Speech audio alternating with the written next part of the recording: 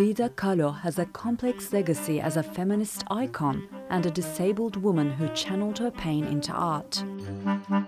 The Mexican painter has become a popular commercial image over the years, but now a new project hopes to turn attention back to her art.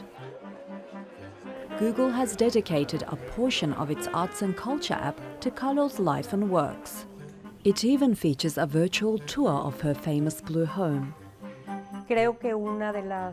I think one of the reasons for this platform is to connect her personality to the work. The most important thing is that we can find Frida Kahlo's works.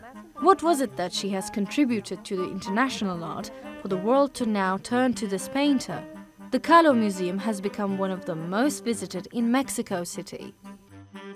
Recently, a toy company released a doll of the artist, but the sales were blocked after her family went to court.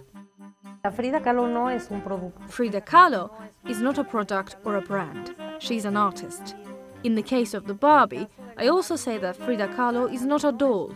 It's not the appropriate way to project the image of an artist at her level.